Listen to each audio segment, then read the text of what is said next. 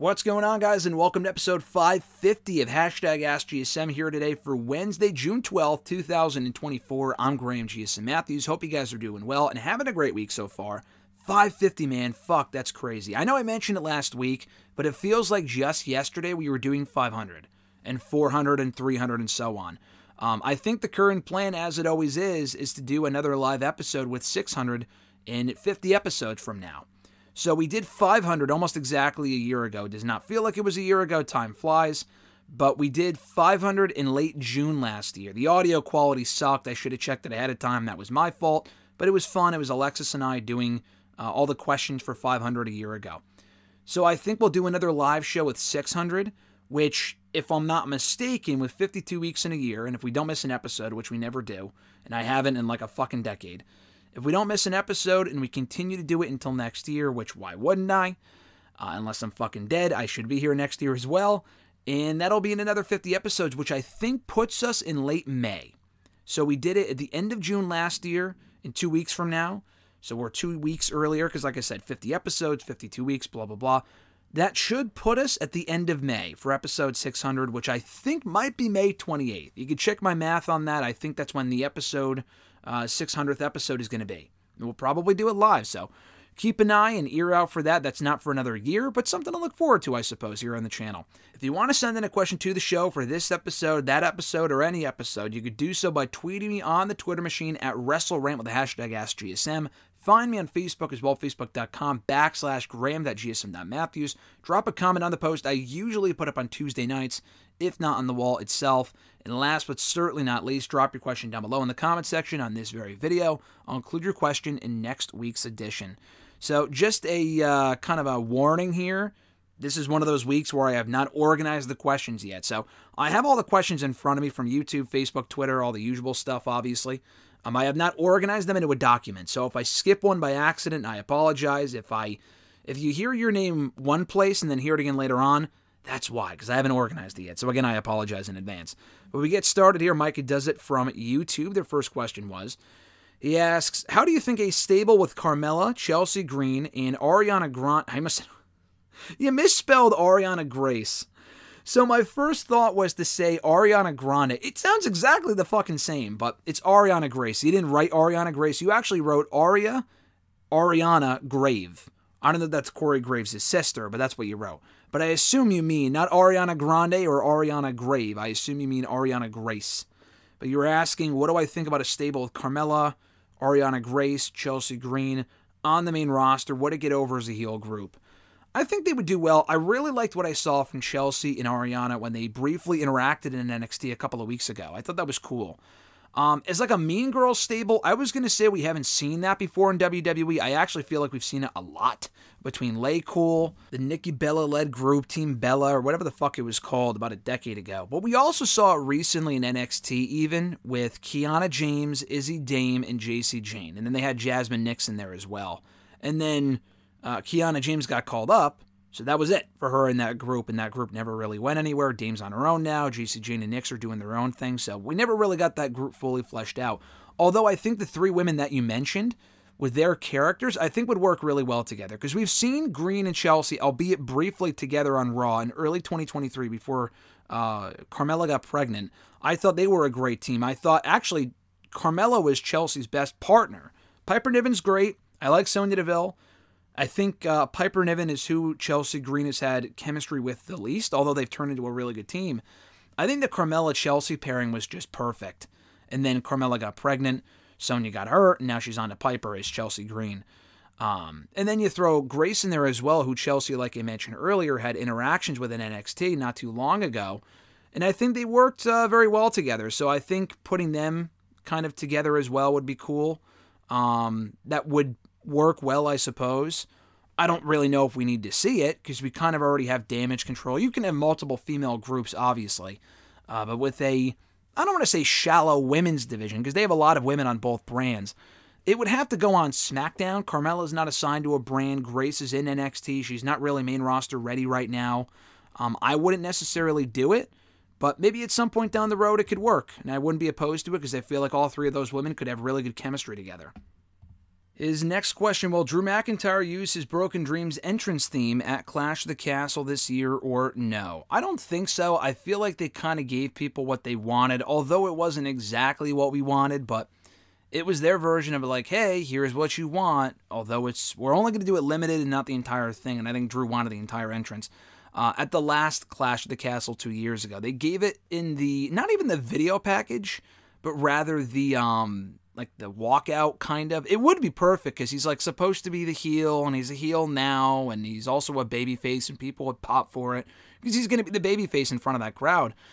They did it as like the intro for his entrance the last time. It would be cool if they gave it to him as the full-on entrance this time when I don't want to say no one's expecting it, you're asking about it, but it's not as widespread of a movement as it was last time because people just wanted to hear the fucking song again on WWE TV. And we did, but it wasn't fully what we wanted, so it would be cool if they gave us the complete entrance. I don't think they will. I'm not expecting it, though. Emmanuel A., his first question was, he says, how well do you remember the Money in the Bank match at WrestleMania 26? And do you think someone else could have, or rather should have, won it?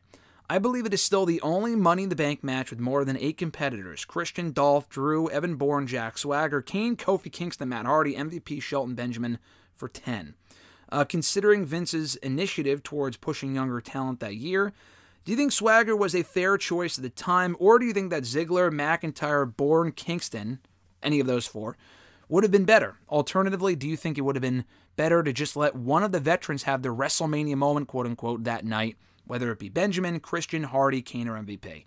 That's a good question. I remember that match vividly, because that was the first WrestleMania I had watched live. I had been a wrestling fan since April of 2008, so right after WrestleMania 24.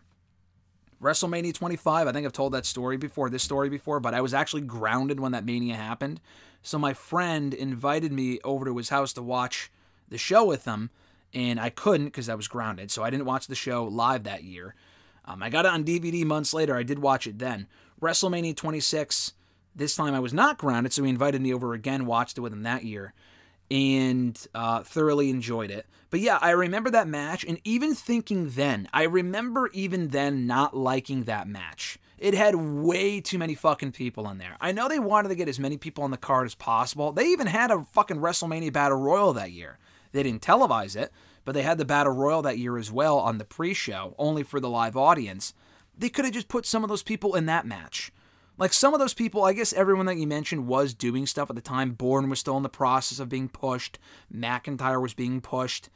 Kane, Hardy, Christian, they were all like, on-screen regulars on SmackDown and shit. So I get it. But, like, that match did not need 10 people. That is probably one of the weakest Money in the Bank ladder matches they have ever done. And it had some cool moments, but I think even 2009 was better. 2011 was better. The 2011 ones, not at WrestleMania in 2011, because they didn't have it at WrestleMania in 2011, at WrestleMania 27. But yeah, the match itself was a mess.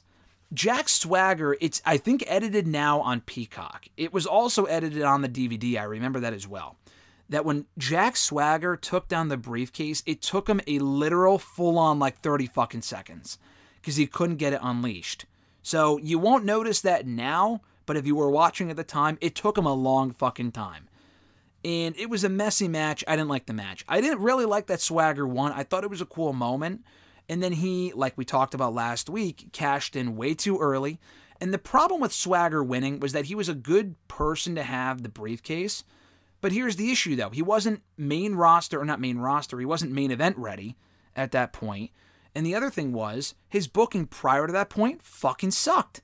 He had really good booking, which I'll talk about later on because someone else actually asked about Jack Swagger. A lot of Jack Swagger interest here on this show in the last 2 weeks.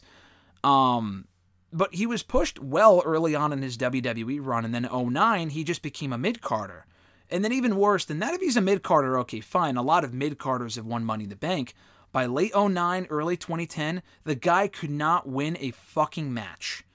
Like, he even was losing to Santino Marella at that point in early 2010, who he went on to feud with actually a couple of years later, and he dropped the United States Championship to in early 2012. But by that point, Santino was far more over than Jack Swagger was.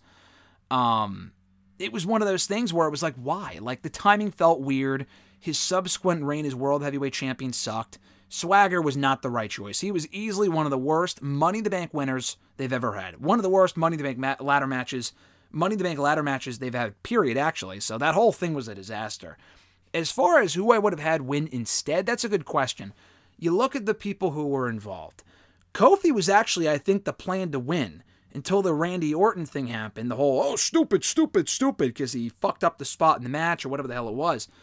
I think that, honestly, that moment alone, like, we kind of exaggerate, like, oh, it was, not we, like, we definitely do, but I could see some people thinking, oh, that wasn't exactly what killed Kofi's push. No, it definitely fucking did, because as soon as that Orton match was over, that Orton feud was over, they literally did not push Kofi again for a long time. Like, I think he was Intercontinental Champion that spring, but he didn't win Money in the Bank, and that was the whole plan, was to push him towards the main event scene coming out of WrestleMania.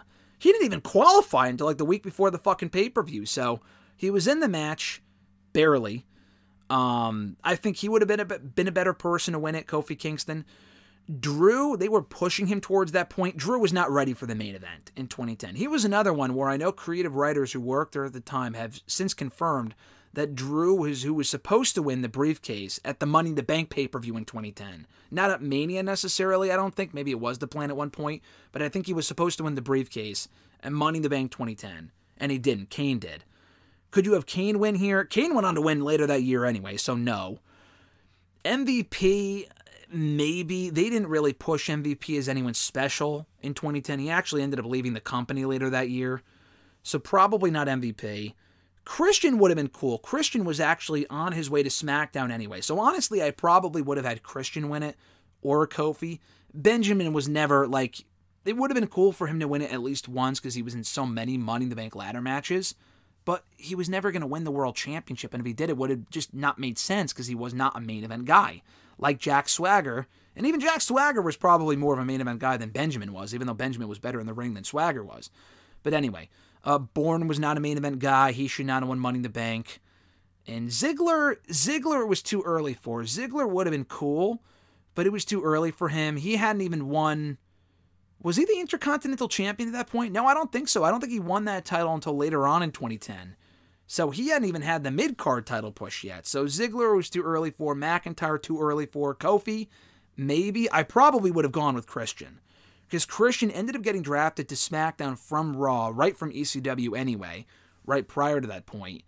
So you would have had him on SmackDown, and SmackDown's main event scene in 2010 fucking sucked. I talked about that last week, but you had Swagger in there, Big Show. Kane had a career renaissance, and I enjoyed that. But like, Kane and Taker feuding over the World Heavyweight Championship in 2010 was ass. You could have had them feud, maybe, and the feud I didn't even really mind at the time, but the matches were not great. And to hog the World Heavyweight Championship over that shit sucked. Like, the main event scene was so bad, they actually ended up moving Edge from Raw to SmackDown by the end of 2010. That's how bad it was. And Edge ended up winning the World Heavyweight Championship and holding it for a while. So I would have put Christian on SmackDown and had him cash in Money in the Bank, turn him heel, whatever, and do the whole World Heavyweight Championship thing you ended up doing with him in 2011. Just do it in 2010 instead. I think that would have worked out just as well. Would that have sacrificed the Christian and Orton feud? Sure, but that's another discussion for another time. You still could have done that. Christian maybe could have been a World Heavyweight Champion in 2010 as a babyface and gotten the run that he probably should have had in 2011 for more than a month. Your second question, how do you feel about WWE Speed and the knowledge that its first ever champion Ricochet is already leaving WWE? I don't think WWE Speed is to blame for Ricochet leaving the company, first of all. I know that's not exactly what you're implying. It doesn't exactly send a great message, I would think. Andrade just beat Ricochet for the belt, I believe. He's now the current WWE Speed champion. Listen, I really don't think the WWE Speed thing is that big of a deal. It's as simple as this. X/Elon Musk paid WWE a lot of money to have an exclusive show on their platform. It's the same thing as Mixed Match Challenge, where it was exclusive. That was exclusive to Facebook. This one's exclusive to Twitter. This one's quicker. The Mixed Match Challenge thing, they tried to make more meaningful by adding stakes. And the first season was fun. It was just more content that wasn't necessary. They ended up having to watch because it had like fucking stakes. It was meaningful, quote unquote. I think the winners got like the 30th spots in the Rumble during the second season. R-Truth and Carmella. WWE Speed, I do not watch. WWE Speed, the only not knowledge, but like the only times I've watched it was when I was at SmackDown and they filmed the matches while we were there. Honestly, it's not a bad concept. Like the 3-minute thing, it probably should be 5 minutes. 3 minutes is way too quick. It's not like an actual, I guess it is canon technically, WWE canon, but the matches are so short, I just don't even see the purpose in watching and reviewing it. And I watch and review everything. I don't even really go out of my way to watch it. It just, no one really talks about it. No one really watches it. They don't really incorporate those storylines into WWE TV anyway. They acknowledge WWE speed, but they don't walk out there with the championship. It's not like an actively defended championship on WWE television. It is on speed, but that's about it. On X, I guess. On Twitter. The concept is fine. I think it's kind of cool. It's better than some of the stuff they've done in the past. I don't really see it lasting longer than a couple months, maybe a year. I feel like it'll probably die a death at some point.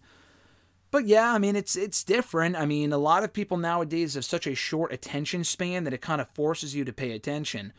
I think 3 minutes is just way too quick. 5 might be better. And then I saw people saying, like, what if they did, like, longer matches, like 7-minute matches? Well, at that point, it's not WWE speed. At that point, it's a regular fucking dark match. So, I honestly don't hate the concept. I just have no desire to go out of my way to watch it, because it doesn't really matter. All the matches are kind of the same. Like, they're all sprints, which I already get enough of in AEW anyway. Next question, also from Micah.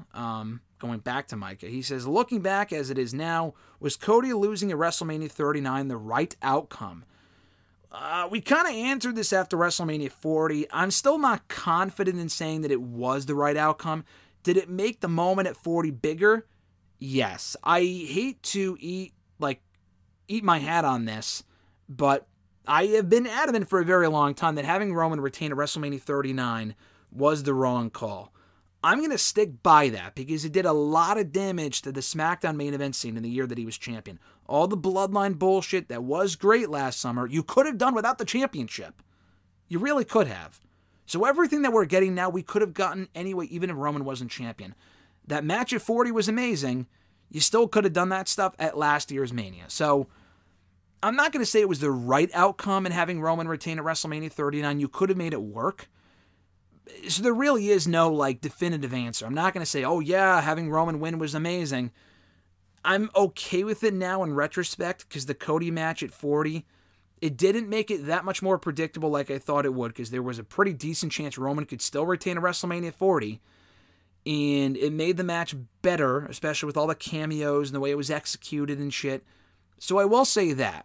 But I will not say if Roman had lost at 39, I'm not going to say that was the wrong outcome given what we got at 40. Because you could have had Cody as champion a year ago and it still would have been an amazing moment. Because that match at 39 was also really, really good.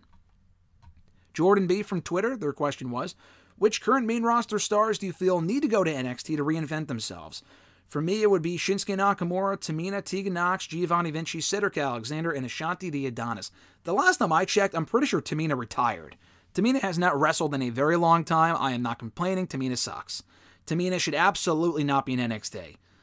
The rest of those people, I would be perfectly fine with. Shinsuke, I love the idea for him to be in NXT. He got drafted to SmackDown, hasn't appeared a single fucking time. That was 2 months ago. Just put him in NXT. Tegan Nox at this point, I don't want to say I want her in NXT because she really should be on the main roster. She spent enough time in NXT, but it's not like she's doing anything on Raw or SmackDown right now. She hasn't appeared on SmackDown since getting drafted.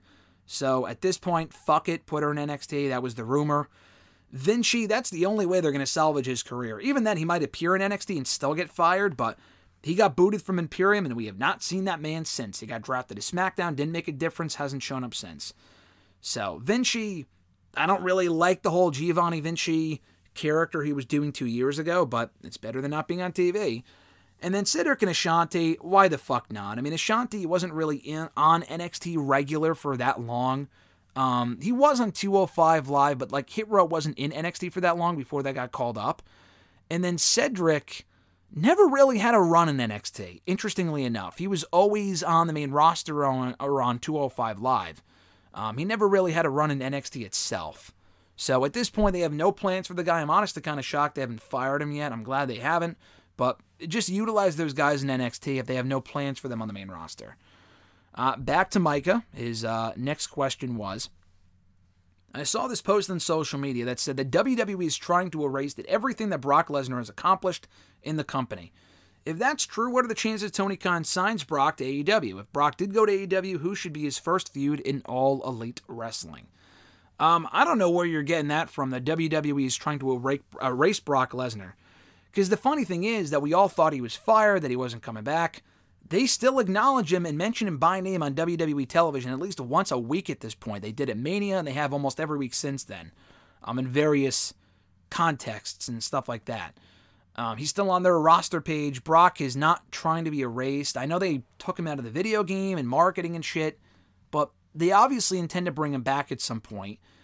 And if he is under contract, he's still under contract. And if he's not, they are still going to bring him back. I was pretty confident they wouldn't in wake of the Vince stuff, but I think it would be a bad look if they brought him back anytime soon. They might try to bring him back after the Vince stuff dies down. The question is when that'll be. So just to get that out of the way, I don't think they're trying to erase Brock. They still acknowledge him. I don't know if they've showed clips of him, but they have definitely mentioned him by name. I'll say that much. As far as him going to AEW, he's not going to AEW. Is there the chance that he could down the road? I suppose. I feel like if he was going to go to AEW, he would have gone there by now. Like, if Tony Khan had... I mean, I'm sure Tony Khan would take anyone, but depending on who it is.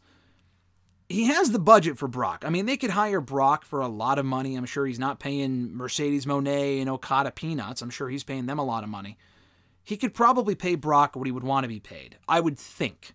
But AEW was at its peak in 2021, and that's when Brock probably would have come in. When they were back on the road, he was not under contract to WWE. I think he always wanted to come back after COVID, but if he wanted to try out something new, it probably would have been in AEW. Now, that being said, he has a real loyalty to Vince. Vince is gone. Could he now go to AEW? Yeah, I think it's possible. Is it likely? Not at all. I don't think Brock ever goes to AEW at this point. I feel like he likes the WWE schedule, even though WWE actually is more traveling than AEW. But, he's comfortable there. It's always been his home. He never went to TNA. I know we did the New Japan thing, as odd as that sounds, many years ago. But he never went to any other promotion. He came back home to WWE. He just has a built-in, exposure there and experience and shit. Vince or no Vince. I mean, Vince was seemingly gone for a little while there in 2022 when he walked out and all that other shit. He came right back. I mean, Brock still worked for WWE at that point. So I don't think he's going anywhere. In an alternate universe, if Brock was in AEW, who would he work with? That's the tough thing. Like, who does Brock realistically work with in AEW when it makes sense? Even the Brock and Cody feud, to me, was kind of stretching it, but they made it work.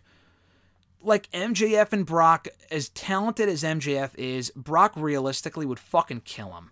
I mean, that just doesn't even make sense. I know Ray has taken Brock to the limit, and that's wrestling for you, but even Ray is better than MJF as far as being like an underdog. MJF, I just don't buy that. Kenny Omega, maybe.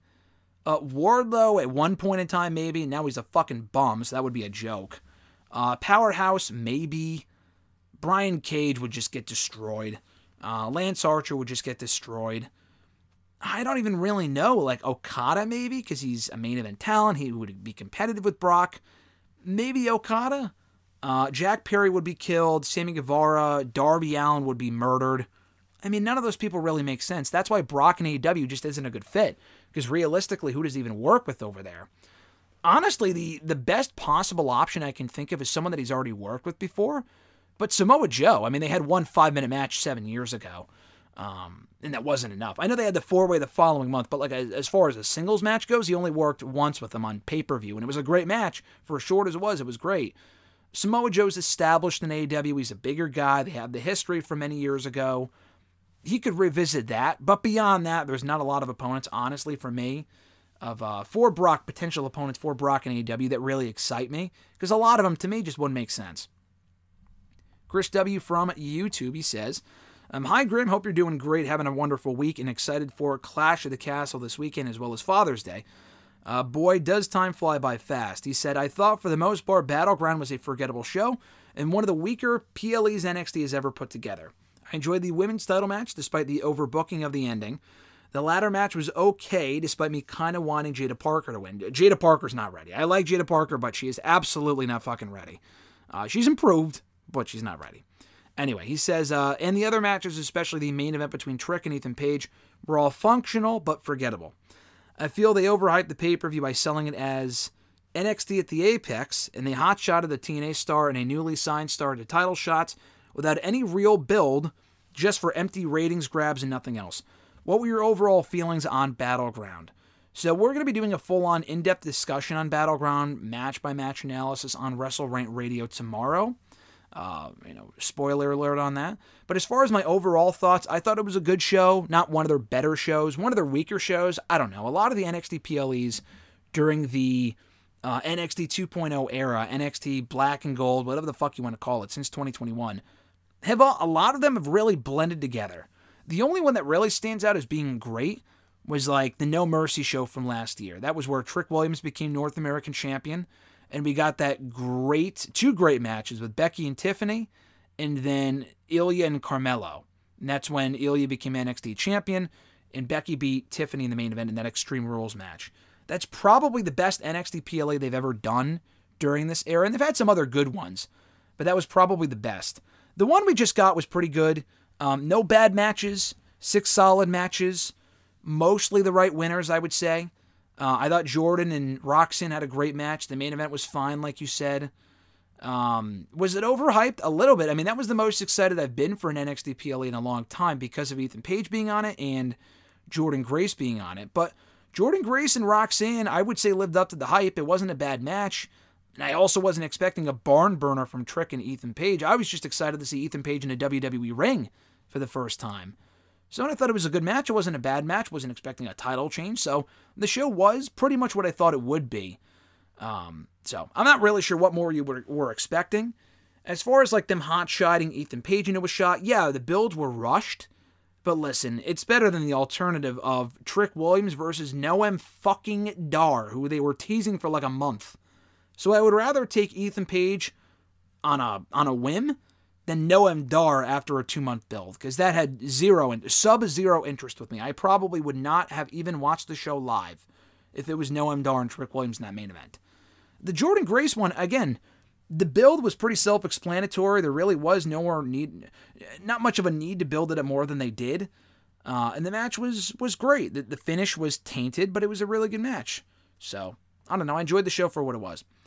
His second question, he asks, this weekend Ricochet has stated he's leaving WWE when his contract expires, and fans immediately believe that he will go to AEW. While I would love to see him go to AEW, I think he should hit other promotions like TNA, MLW, and especially New Japan. The list of opponents for him outside of WWE is absolutely wild when you think about it. Where would you like to see him go first? Who would you like to see him go up against first? And do you think this could affect Samantha Irvin's stance in WWE, tempting her to leave when her contract expires as well? Maybe. I mean, so here's the difference. Yeah, there's a lot of couples that work in other promotions. The biggest thing, though, I would say is this. That with the couples, some of those couples have had no choice. Like when Keith Lee got fired, him and Mia Yim both got fired around the same time. Keith Lee went right to AEW. I don't know if Mia Yim had that same opportunity. I don't know if they wanted her in AEW or what. She then got hired back to WWE. I'm sure she would love to work with her husband. Maybe someday they will. Malachi Black, same thing. They both got fired, him and Zelina Vega. They fired him, actually, at a time where she was already on her way back. So, he stayed. It's not like he left or was going to leave when she got fired. Zelina Vega got fired in late 2020, and then she got brought back the following summer. He was going to be there when she got there, and then he got fired, and she still came in anyway. So, people are willing to work in other promotions. People have left for their significant other. It's not that it hasn't happened. It happened twice, actually, in the last 10 years that I know of. Once, when Moxley left. CM Punk and AJ Lee is another example, but it kind of seemed like she did everything she wanted to do anyway. But the other two examples I was thinking of is one when Dean Ambrose left in early 2019. Renee Young still worked there, even when he was in AEW, but she was different, though, than Samantha Irvin, where she had been with WWE for a long time, and they were clearly not phasing her out, but they didn't really have much more for her to do. She hit her peak when she did Raw commentary. Not her peak performance, because I didn't think her commentary was very good. It was okay.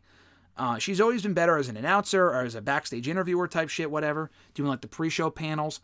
they were clearly moving her backward. Like, they didn't give her any time for her own shows. Like, they had Talking Smack at that point. I think they had actually just brought it back after she left, and they gave it to Kayla Braxton. But even that, they probably would have taken her off of that too. So it was clear that Renee Young had done it all that she wanted to do in WWE. Her husband didn't work there anymore. She obviously got pregnant soon after. That one kind of made more sense. And then the same thing with Brandy Rhodes. When Cody Rhodes requested his release from WWE in 2016, she also left right after him when she was still Eden Styles in 2016. They might have called her Brandy, I don't remember. But she also requested her release. But again, she didn't really have any upward mobility in that company. She was in the same spot. She was a ring announcer. She was not Samantha Irvin. She was not great. She was not very good. And again, she was okay. But like, again, I think part of the reason why she was even brought back was because she wanted to work with Cody again in late 2013, early 2014. And they brought her back. When Cody wasn't there anymore, she wasn't really happy there either, it seemed like, and she left too. So Samantha Irvin, I would be very surprised if she wasn't happy there. Ricochet, I could see from a booking standpoint why he would want to leave. Samantha Irvin is like their go-to ring announcer, and she has been for a while now. They clearly really like Samantha. They kind of let her do what she wants as far as like the inflection in her voice during her ring announcements. I mean, she kind of did it with Chelsea Green. They told her to stop, and then they let her do it again. So they clearly really like Samantha Irvin. I don't know if I have ever seen a ring announcer in WWE get as much exposure and as much love from a company as WWE has to Samantha Irvin. I know obviously Howard Finkel was involved in some stuff, as was Lillian Garcia. They notoriously bullied those people. I don't want to say out the door, but like, they would make fun of Finkel. They would make fun of Garcia. And they used her in some angles and gave her some screen time, but they notoriously made fun of her. They obviously really, really like Samantha. It's also a different regime. If it was Vince still in charge, maybe it would be different. But they clearly really like Samantha. She's amazing at what she does. She announced, I think, all the matches at WrestleMania. They didn't even have her split duties with the then SmackDown ring announcer Mike Rome, who's now in NXT. I mean, she's a lot better than Alicia Taylor. I like Mike Rome a lot, but she's the person they've really put all their eggs in her basket for Samantha Irvin. Unless she's just not happy there and there's other shit going on behind the scenes that we don't know about, I don't think she's going anywhere. At least not anytime soon. We don't know when her contract is up. And, I mean, could she follow him to like an AEW or something? I guess, but I feel like AEW has their Justin Roberts and other people. Like, they kind of have their go-to ring announcers as well. I mean, I guess beyond Justin Roberts, the well runs dry because they fired Dasha Fuentes, who I didn't think was also very good. Even in WWE, I didn't think she was very good. Samantha's great, so I don't think they would let her go or would want to let her go. And I don't know if she would want to go. I think she's perfectly content where she is. Unless she just can't bear to not be by Ricochet's side everywhere that he goes, I think they're perfectly fine going their separate ways as far as where they work for the time being. And maybe he's back in a couple years. Who knows? She's young enough to where she can be around for a very long time. So maybe she does leave at some point. Anytime soon, I would be surprised. As far as Ricochet goes, like, where does he go after WWE? I do think he will ultimately end up in AEW. I mean, how do we not get Ricochet and Ospreay at some point? And I thought with Mercedes, like, oh, they could bring her in as a one-off. AEW doesn't really do that sort of stuff. Unless they work for New Japan. I mean, they've worked with people like that on Forbidden Door type shit. And I guess Mercedes also worked for New Japan. But even then, when she passed on WWE, she signed with AEW. So I think Ricochet, could he bounce around? Yeah, but I think he's going to have to sign somewhere at some point. I really do think he should end up in AEW. I feel like there's a lot of matches to be had there. He could bring a lot of depth to New Japan. New Japan has no fucking buzz right now. But, you know, and at that point he could still work with AEW if he ended up in New Japan. TNA is possible. TNA would be cool. He would be a much higher top-tier talent in TNA than he would be in AEW. So there's pros and cons to everything. TNA is not really that big of a platform. Obviously, now they're working with WWE, but, you know, otherwise, they're really not that high up on the totem pole. You mentioned MLW. Yeah, MLW for like a one-off or two would be cool. I'm not sure who we would work with, like Alex Kane. MLW's roster kind of feels depleted, too. But like Ricochet and Speedball would be fucking awesome. Ospreay's going to happen at some point. Ricochet and Lio Rush. I don't think they had any matches together in WWE. I could be wrong. I might be wrong. I don't remember. But I think they did, actually. I think Ricochet made his main roster debut, actually, facing Lio Rush in like a handicap match, didn't he? I don't know if they ever had a one-on-one match, but anyway. Yeah, if he ended up in all these other promotions, that would be cool. I do think he probably will go to AEW, and that's fine. Will he end up on Rampage or pulling TNT title duty at some point? Probably. Like, I don't see him being a main event guy. I just don't see Ricochet being a main event guy. In TNA, maybe. On a major scale, I don't. But in TNA, I think it'd be cool. I really don't care where he ends up. As long as he does something cool and is allowed to showcase his skills to the fullest ability. That's kind of where my head's at as far as Ricochet goes. Again, more of a discussion on that on WrestleRant Radio tomorrow as well. Cheap plug. Your next question, who was on your Mount Rushmore of Ruthless Aggression era women? For me, it's Trish Stratus, Lita, Stacy Keibler, and Tori Wilson, but I would also substitute any of them with Melina and Mickie James. Who would you pick as your top 4? You got Lita, you got Trish. I would get definitely Stacy Keibler out of there. I do not think of Stacy Keibler. When I think of Ruthless Aggression, I do not think of Stacy Keibler. At least maybe not Ruthless Aggression, but like the women's division. Stacy was eye candy. She was involved in a few angles. She was more so involved in like the late Attitude Era stuff in early 02, 03 than anything in like 05, 06. By that point, she was out the door. Tori Wilson was around for that pretty much that entire period. But beyond the Dawn Marie stuff, what did she do that was really all that memorable? You know, so I would take them out of there. I would say Lita, Trish.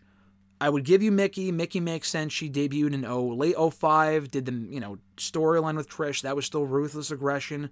07, she was women's champion. I guess it kind of depends what you consider Ruthless Aggression. Where does it end? It starts in 02. When does it end? 05, 08, 06. I would still include Mickie, though. If it's like 05 and beyond, I would include Mickie. I was thinking Melina. Melina was really towards the end of Ruthless Aggression. I mean, she was in the ring on SmackDown in 05, 06.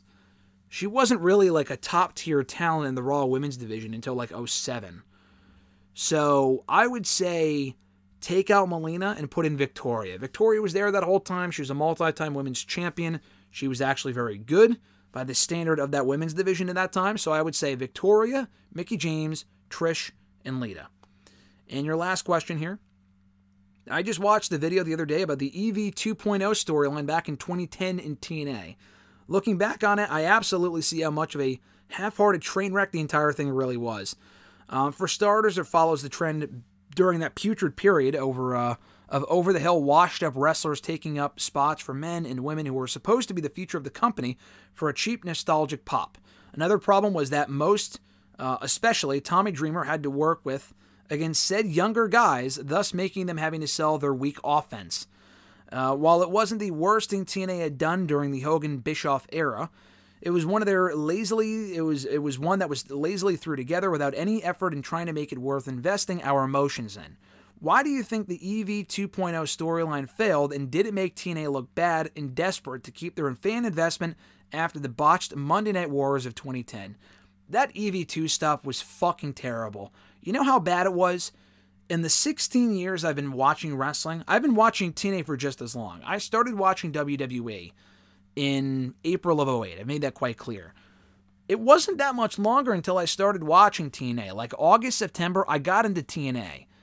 I watched every episode. I really don't remember a lot about it, but I followed TNA and watched it when I could from 08 to 09.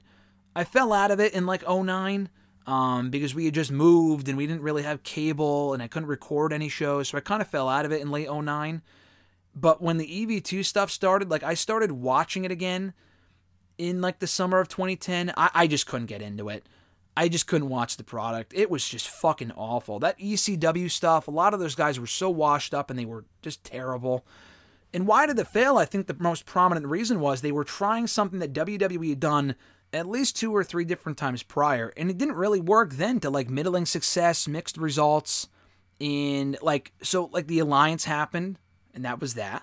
They then brought back ECW for One Night Stand, and it was great, but then when they tried it again in 06 with the brand itself, it just wasn't what they thought it would be. And then ECW died as a brand early on in 2010. TNA all of a sudden thinks it's so great to then revamp ECW again, not as a brand, but for like that Hardcore Justice show. And they kept those guys around. The Hardcore Justice show wasn't even that good. I remember watching parts of it and it fucking sucked. Like you look at the card, a lot of these guys have no reason being in the ring at that point. TNA already had some of those people on their roster. So that's why they decided to do another ECW reunion. But by 2010, a lot of those guys were washed. Some of them were dead. I mean, it just wasn't worth it. In 2005, it worked. 5 years later, it was a big difference. It sucked. They kept a lot of those guys around for a few months to do the whole... They wanted to use them to put over the Fortune guys. And the thing was, they lost every fucking match they had. EV2, whatever you want to call it, Extreme ECW version 2, they lost almost every single match they had. Which they should have, I guess. But, like, if they never really win, then what credibility do the heels really get in beating these guys? The answer is none. So, the matches weren't good. The storyline sucked. I really couldn't get into it. I had no interest at all. So, moreover than anything, like you said, a lot of those guys couldn't really work in 2010. The storyline had been done before. It was a retread of an angle that didn't really work the first time, and it just wasn't good. So, that's why it failed. Now we move on over to the Facebook questions here. We will start with Noel. They say, if you could do one Money in the Bank winner in the last 10 years over, who would it be? That's a great question. In the last 10 years, so are you saying, like, pick a different winner? Or, like, if it's the same winner, would they just be booked differently? I'm going to assume you meant the former and just, like, change the winner. So, like, I guess we already talked about this with the 2010 win. That's not in the last decade, though. In the last 10 years, we'll go through it quickly here. 2014, Rollins, perfect. 2015 was Sheamus. I like Sheamus winning. The run itself sucked, but, like, Sheamus winning, I didn't really mind. 2016, Ambrose, perfect. 2017 was Corbin. I liked Corbin winning. The cash-in was awful. Carmella winning was fine. She was the perfect winner that year. 2018, Strowman I was fine with. But then he ended up losing, which sucked. Alexa Bliss was fine. 2019, Bayley worked. I mean, I would not have put the briefcase on Brock. I guess 2019 would be my answer. Or Otis, actually. Otis winning was just fucking stupid. So either Otis... The women's ones have been fine. So probably Otis or Brock. And then what were the other ones? 2021 was Big E. Nikki Cross. Ugh, who cares? The Big E one was great. 2022 was Theory, which I liked. Again, the run itself sucked. And that was Liv Morgan, who had a good, a great cash-in, I thought. And then last year was who? Who won it last year? Damian Priest, obviously, and Io Sky, which were good. So, yeah, I would probably change between Brock and Otis. They were both, like, Brock had no business winning the briefcase. But you know what, honestly? Brock at least had Boombox Brock, that little phase there. Otis's Money in the Bank had nothing. That whole thing was a ginormous waste of time. So I would change Otis, and I would say give the briefcase to Styles. He was in that match. Aleister Black was also in there. You could have given it to Black. Black was clearly checked out at that point. Even then, I mean, they were doing nothing with him on the main roster around then. So maybe Aleister Black. And maybe AJ would have made sense because he had lost a lot, and him cashing in and becoming world champion, maybe on the SmackDown side would have been cool. But I think he was on SmackDown at that point anyway. Or was he on Raw? I think he was on Raw at that point. So he could have cashed in on Drew. Let's say Aleister Black. I would have had Aleister Black win in 2020 instead of Otis. That was just an absolute waste. Your second question. Also, do you think John Cena made the right call by not letting Jack Swagger cash in on... A lot of Jack Swagger questions, I told you. Do you think John Cena made the right call by not letting Jack Swagger cash in on him, given that John Cena was in a rivalry with Batista at the time, and also John's promo on Swagger after becoming world champion, saying that you aren't champion material? I don't remember that. Did Cena make the right call? Yeah. I mean, Swagger, he was not world champion material at that point. After the booking, the bad booking he endured, I mentioned this last week, he should not have been world champion at that time. So he should not have cashed in as quickly as he did. If he were to cash in on Cena a couple of months later, then maybe. But if they were so adamant about having Swagger cash in immediately, then him going to SmackDown was the better bet. And even then, they failed him. Even on SmackDown, they failed him. He was never the face of the show. He had a terrible run.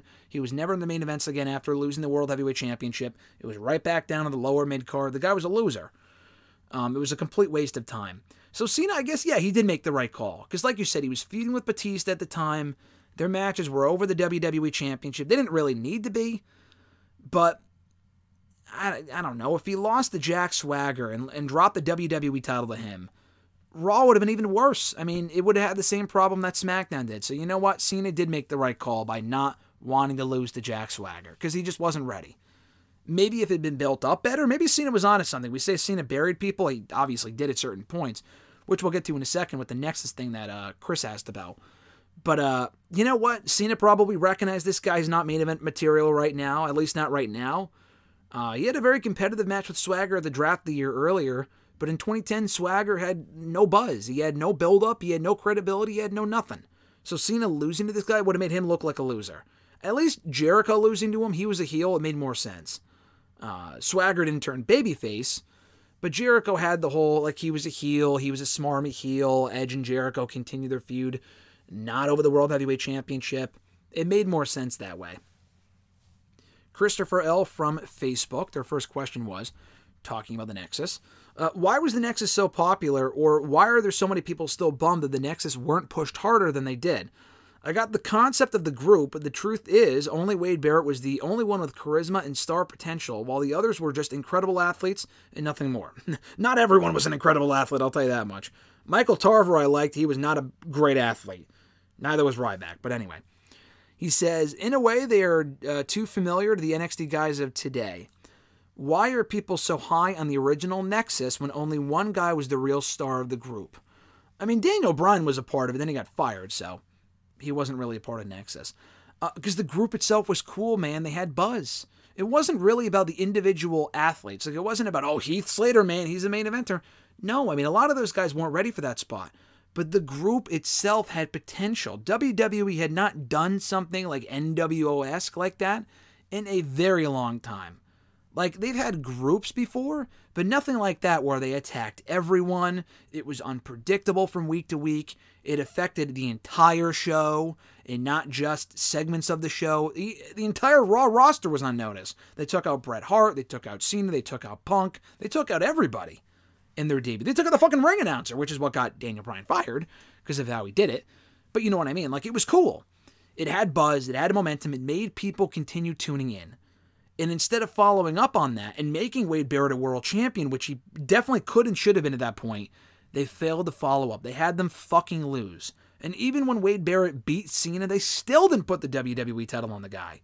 I like The Miz, but they put the belt on The Miz before Wade Barrett. Wade Barrett would have been a better fit for that spot than The Miz at that point. And The Miz was a fine world champion, but Wade Barrett was more ready, even though he wasn't around for as long, because he had more buzz. He had the look, he could talk, he was a decent worker. I don't know, I just think, yeah, the group itself, if you really break it down, they weren't that main event talent, but they were all supporting characters for Wade. They were not going to get these guys all over as future world champions. Justin Gabriel, they could have made more of a star than they did. He was a great athlete. The people could have really gotten behind him as a babyface, but they never really went in that direction. Slater was never really going to be more than what he was. Ryback got hurt. Tarver wasn't very good.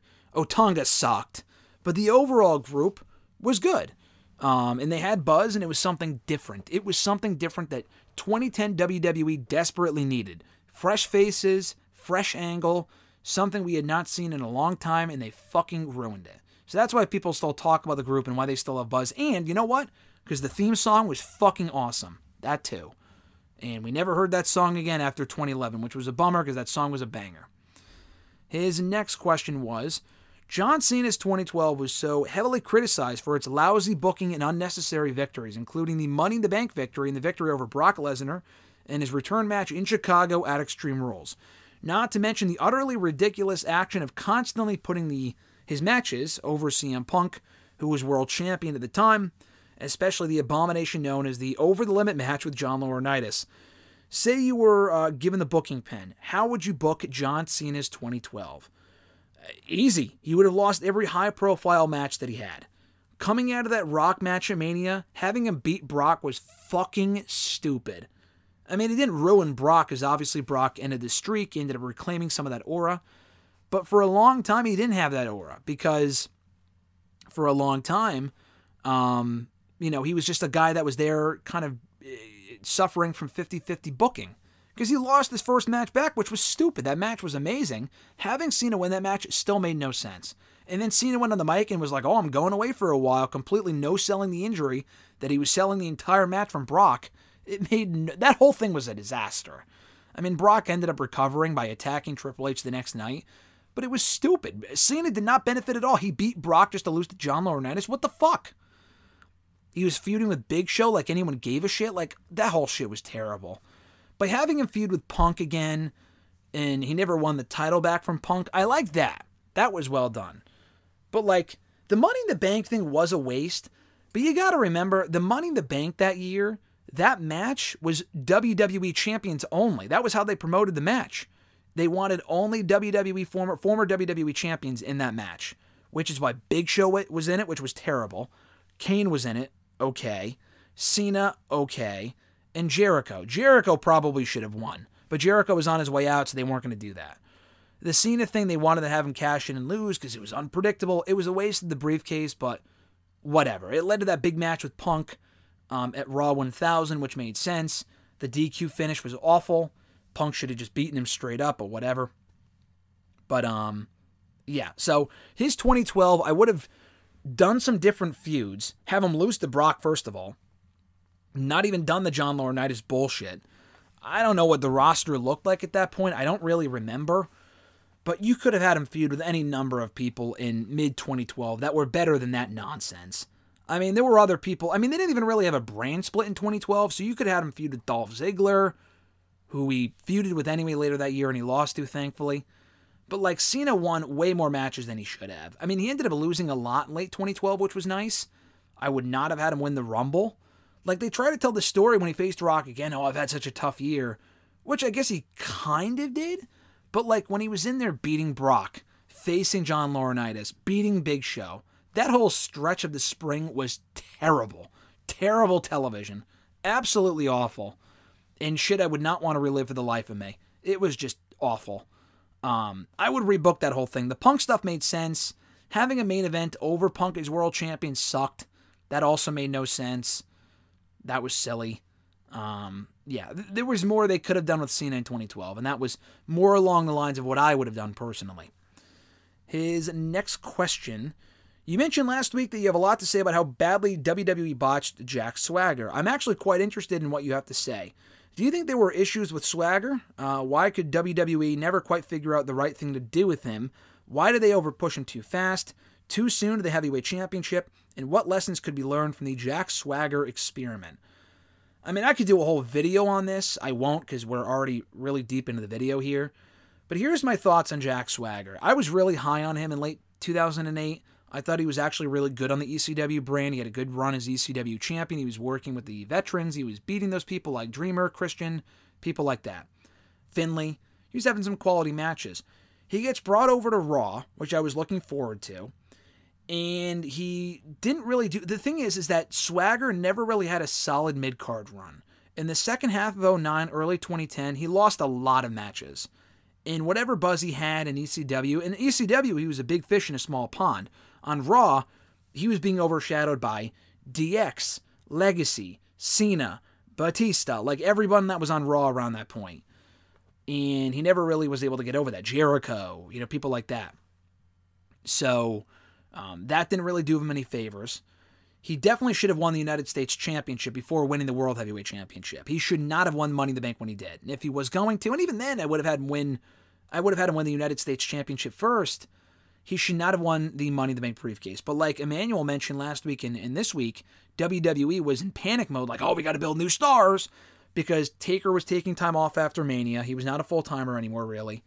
Triple H was taking time off. Shawn Michaels retired. Jericho was leaving. No, he was still there at that point, but he was leaving later on in 2010. Batista was retiring. He was done. So they were losing a lot of stars at one time. Edge retired the following year. They were losing a lot of their top talent around the same time. So they needed new young stars, and they pushed really quickly people like Sheamus and Wade and Jack. Jack Swagger was not ready. Sheamus was more ready than Jack Swagger was. His booking just sucked. Jack Swagger, I don't think was ever going to be a world champion. And if he was, he needed to be booked better than he was. That's the thing. Jack Swagger, even like the following year, it was pretty clear this guy is not world champion material. And they never really pushed him at that level again because he's just not WWE champion. He just doesn't have the charisma for that, the mic skills. Jack Swagger has always been a very good mid-card guy. Always. In AEW recently, they have way too many mid-carders, so he obviously got lost in the shuffle, and no one gave a fuck about the guy. But in WWE 10 years ago, he was a good mid-carder. So I think they could have booked him differently by not pushing him, first of all, towards the main event as quickly as they did, if at all. But if they were going to, take their time with him and not rush him into that spot. That's one. The booking was partially to blame. Two, he was never going to be a long-term main event guy because he really couldn't thrive at that level as a talker. In the ring, he was very good, but as a talker, he wasn't great, and he didn't really have the charisma for that role. Miz had more charisma. Sheamus had more charisma. He eventually came into his own in that role, did Sheamus. Swagger never really did. And the other part where I would say they really dropped the ball on Swagger was in turning him babyface in 2014. Again, he had momentum at that point. They turned him babyface for that whole We the People thing with Rusev, and he was over. I was at the show where they turned him babyface, and people were really into Swagger that summer. And then he lost to Rusev, and that was it. They never pushed him again after that. The Real Americans thing had some potential, and they never won the tag title. So, again, anytime the guys had some buzz, they never really capitalized on it properly. And any times they did push him, he had no buzz. He finally won the United States Championship in early 2012, but it was at a point where no one gave a fuck about the guy anymore at that point. He had no buzz. No one gave a shit about him. And it was like right back down to the mid-card. He lost the belt within 2 months to Santino, and that was it. And he never got that belt back because people gave up on him. And he had no buzz.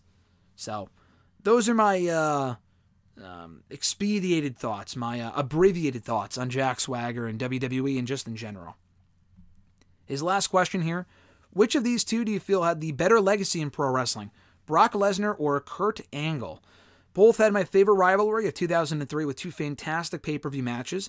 Both are very successful amateur wrestlers, and both separately were the faces of SmackDown through the Ruthless Aggression era. At the end of the day, who would you say left a stronger legacy in the field of professional wrestling? I gotta go Kurt. I mean, I feel like that's a great question. You could say Brock, but I feel like, you know how people of a certain generation were like, oh, Shawn Michaels and Brett got me into wrestling? I feel like people have said that and will say that about Kurt Angle. I mean, the matches he was having in the early 2000s, even into TNA, were fucking unbelievable. Multi-time world champion. Brock left WWE way too quickly. And then he came back, and he's had a very good run in the last 10 years, but he's been more of a part-timer. Kurt was a full-time guy having Match of the Year candidates with a number of opponents from 2000 to 2006. And again in TNA when he went there later that year. Like, his own medical health problems got in the way, obviously. But overall, the guy had an amazing run. And he also won, like you mentioned, if you're going to go beyond wrestling and mention, like, oh, they had great amateur wrestling backgrounds and shit. Yeah, but guess what? Kurt won a gold fucking medal. So, I mean, that alone trumps anything Brock has ever done. And Brock is very accomplished in amateur wrestling, in UFC, and in WWE. Kurt Angle's one gold medal trumps all of that. So I got to go Kurt Angle. Not only for that reason, but everything else that I mentioned as well. Now we get into the Twitter questions. Like I said, they are not organized on my end, so I apologize that they're going to be all over the place as they have been so far. At Reborn Again, John Ritland from the Twitter machine and on YouTube, Real Honesty with John Ritland. Check out his content. He does great work. His first question was, so the Forbidden Door card is taking shape. One match that got added recently was Zack Sabre Jr. versus Orange Cassidy. I have a question. Was this the best they could find for Zack Sabre Jr.? Was it the best they could do? Probably not. I'm fine with the match. I know you're not a fan, John, and that's totally fine. I'm fine with it because there's a story there that they're telling. It's not just a random match. It is, but it's not, because at last year's Forbidden Door, Orange Cassidy defended the International Championship and won. And Zack Sabre Jr. was like, I don't know if he pinned him, I don't remember, but he was like, listen, we got unfinished business here, blah, blah, blah. I think their two styles could end up working out really well. That was a fun four-way last year, and Cassidy was the definition of a random... Like, you could ask the same question, and I'm sure you did or someone else did 2 years ago, when he faced Will Ospreay at Forbidden Door. That was, to me, a waste of Will Ospreay, but they ended up going in there and having the best match in the entire show, and that's still a match that I remember fondly 2 years later, so... Cassidy's great. Zack Sabre Jr. is also really, really good. I think it'll be a great match. I can't really complain. I don't know who else you would put him in the ring with. AEW has a lot of talent, so there's obviously a wealth of options. I mean, there wasn't one match beyond the Bryan Danielson one, which we ended up getting at WrestleDream last year, that I would say, oh, like this match makes sense for Zack Sabre Jr. I'm sure there is, like a Daniel Garcia, but I don't know. I would have liked to have seen that more, sure, but I have enough faith in Orange Cassidy that the match will be good, so I don't really mind personally. So could they have done better? Yeah, but it's not like Orange Cassidy's a loser on the show. Like, he doesn't have a lot going on right now beyond the Trent feud, but Orange Cassidy's over. He's one of their top featured performers, so to me it makes sense. And they have the story from last year. John's second question. Seems like next week's Raw will feature the debut of this Wyatt-inspired group. How do you think they'll be received? So I've mentioned this a lot. I won't go into great detail as far as like whether I think it'll sink or swim. You're asking how I think it'll be received. I hate to say this, I don't think it'll be received well by the live crowd. Online, it might go over well. I could see people saying, oh, that sucked. It fell flat. They built it up for 2.5 months and it fell flat. I could totally see that. And we'll see if that's true or not. What I fear, though, is that the Toledo, Ohio crowd that they were in front of on Monday was fucking awful. I fear that we might get a similar crowd in Corpus Christi next week. Corpus Christi is notoriously a terrible crowd. I am very worried that debuting that group in front of that crowd will go over as well as the Wyatt family debut did, which was sick, but that crowd sat on their hands, they chanted for Husky Harris. That crowd sucked. Same thing when Evolution reunited in early 2014. Great moment. Crowd didn't fucking react. They were in Alabama or some shit. Like, what the fuck are we doing here? That shit was awful. I kind of fear like it might be a similar reaction, or lack thereof, which is really disappointing. I hope I'm wrong, though. At Iwagu91, do you see Bryan Danielson winning the Owen Hart Cup tournament this year and the AEW World title? I don't. I feel like if he was going to win the World Championship, he would have done so by now. I really think they should put the belt on Ospreay on that show. Could they do that? Yes, they could. But the thing is, he's done full-time after that. So does he hold the belt for 2 months and lose it in Washington at WrestleDream? Yeah, I guess, but I just feel like that's too similar to Sting. Like, Sting won a championship in his last match and they went off on top. I think Danielson should have, I mean, not to say he should lose, but I don't really need, like, it would be cool, but even though he's not full-time, he can always win the championship down the road. Like, even for a one-off, if he's a part-timer. Like, they could always go back to that. He's not done like Sting was done, you know? Done. But anyway, I would much rather see Danielson face Nigel McGuinness. I know it's a match that Nigel wants. I would imagine Danielson wants it. It's a match I think they were going to do last year, and then Danielson couldn't be on the show because he was injured at the time. I think they're going to do that match, and I think they should. I think it's a great send-off for Nigel. I think it'd be a great send-off for Bryan. That's assuming Bryan doesn't wrestle until WrestleDream, which he very well might. He hasn't really made that clear yet. I think his contract expires before All In, so he would have to sign like a 2 or 3 month extension to be at WrestleDream too. But if they're going to be in Washington, then he probably should be on that show. But I think it's in Washington. I could be wrong. Maybe it was last year they were in Washington. I don't fucking remember. But yeah, maybe it's in Washington again. Who knows? But yeah, I think it should be Bryan and Nigel at All In. If they want to have him win the Owen Hart Cup, fine. But I think they could have Ospreay win it and face Swerve again at that pay-per-view and win it, and save Danielson for something else. Get two big matches out of it instead of just one. That's the way I see it. Back to John here. He said non-wrestling related. So Inside Out 2 comes out this weekend. If you saw the first one, what were your thoughts, and will you be watching the sequel at any point? So yes, I will be seeing the second one. I have not seen all of the first one. I saw bits and pieces when they came out with it 10 years ago because I worked in a movie theater, so I saw a lot of it going in and out and shit. I have not seen, no pun intended, I have not seen the entire thing from start to finish, and my plan has been, and still is, to watch it probably tomorrow at some point before we see the movie, either on Friday. The weekend is busy. So I'll probably watch the second one likely early next week. So yes, I have not seen the first one in full. I plan on watching it in the next few days, and then I will be seeing the second one at some point within the next week. So we'll see how it is. At Uwagu91, back to them, he says, with Ricochet written out of the WWE, what do you make of his time in WWE? I won't go into great depth because, like I said, we talked about this in depth on WrestleRant Radio this week, or we will tomorrow, so check it out. But I think overall, honestly, I hate this bullshit that they failed him. Ricochet was only ever going to get beyond a certain level. Could they book Ricochet better? Yes. They wasted a few years of his career there in like 2020, 2021, early 2022, when he wasn't doing shit. And that was an absolute waste of Ricochet. Absolutely. But, like, he was still a champion a couple different times. He was showcased in the Triple H era more than he ever was before. He had a great run in NXT. I'm sure made a lot of money. Had a good run, was over. People like Ricochet, had a lot of fun matches. I can't say it was a failure. I mean, it's not like the guy was underutilized the entire time. They could have done more with him, but he was never going to be a world champion, I don't think, now knowing what his mic skill level is. It's not bad. I mean, he can cut promos, and he's improved, but he's just not the level of a talker that other people are. He's got charisma, like he's great. He could have been a bit higher up on the totem pole than he was when they had him losing to literally everyone in 2020 and 2021. That was terrible. But overall, I would say he had a pretty good run. And if he leaves and becomes a bigger name, then maybe he comes back a bigger star. We'll see. Especially now that Triple H is in charge. I'm sure they would treat him like a bigger star. As opposed to when Vince was in charge, they would probably put him right back in main event or some shit.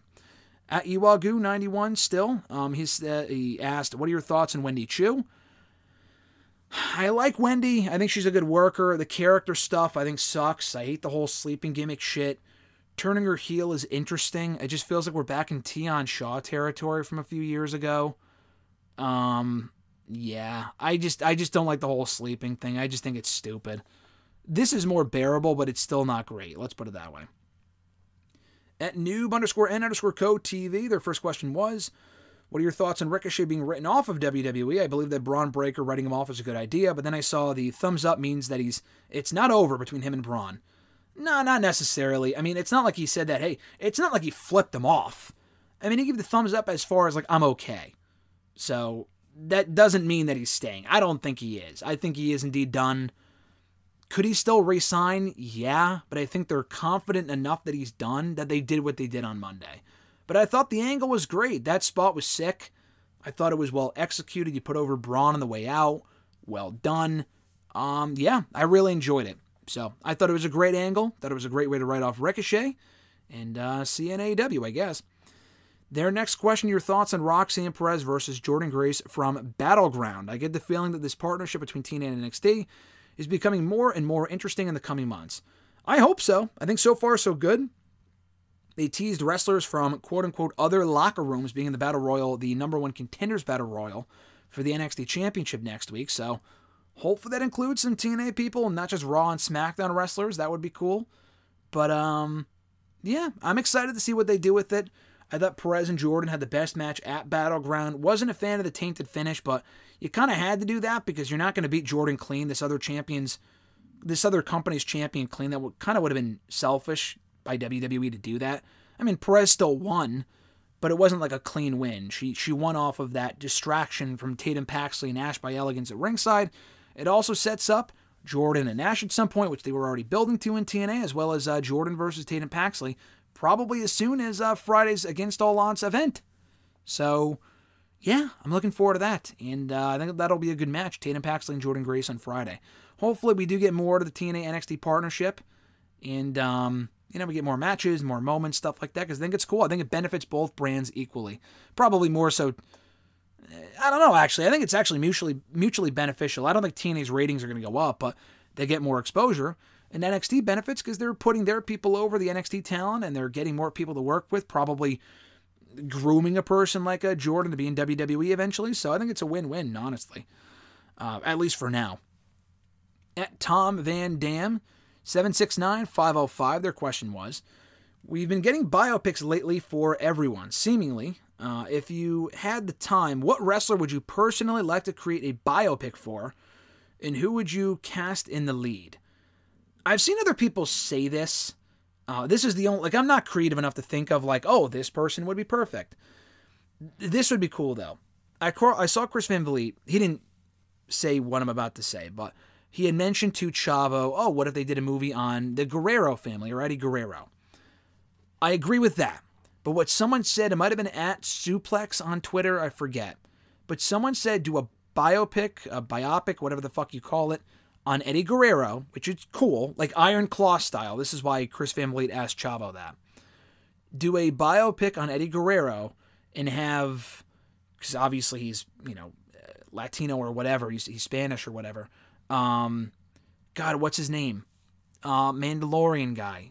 Wonder Woman 1984. Narcos. Holy shit, what's his fucking name? I'm blanking now. What is his goddamn... I'm gonna have to look it up while we're on here. Mandalorian actor. Holy shit. Pedro Pascal. How did I forget Pedro Pascal? It's because I'm recording here and shit's off the top of my head and I forget. You know, Pedro Pascal is like an Eddie Guerrero type person. As an Eddie Guerrero, him as Eddie Guerrero in that role would be fucking cool, I think. I think Pedro's a great actor. I think he would be a good fit for that role. I think Pedro's older now, but Eddie was also like, 50 when he died? 45 maybe? No, actually, wasn't he 35? Eddie was young. Eddie was really young, I'm pretty sure. Let's see, Eddie Guerrero. Eddie, oh, my fucking computer's botching on me now. Pretty sure Eddie was like really, really young when he died. Not like 20, but, you know. He was 38 years old. So, Pedro, I think, is 50, I'm pretty sure. So, I don't know. I think you can get away with it, though. I think you can get away with it. But, yeah, that's probably what I would do. An Eddie biopic, whatever, with Pedro in the lead. That would be my choice. And that's going to do it, guys, for today's hashtag AskGSM episode 550. Thank you guys for making this another successful edition, another fun edition to answer your questions. We'll be back next week with another all-new episode. If you want to send in questions, you can do so, as always, by tweeting me on the Twitter machine at WrestleRant with the hashtag AskGSM. Find me on Facebook as well, facebook.com/Graham.gsm.Matthews. Drop the comment I usually put up on Tuesday nights over on the Facebook page or on the wall itself. And last but certainly not least, drop your question down below in the comment section on this very video. I'll include your question in next week's edition. Have an awesome one, guys. Have an awesome rest of your week. I'm Graham GSM Matthews, and I'll catch your ass down the road.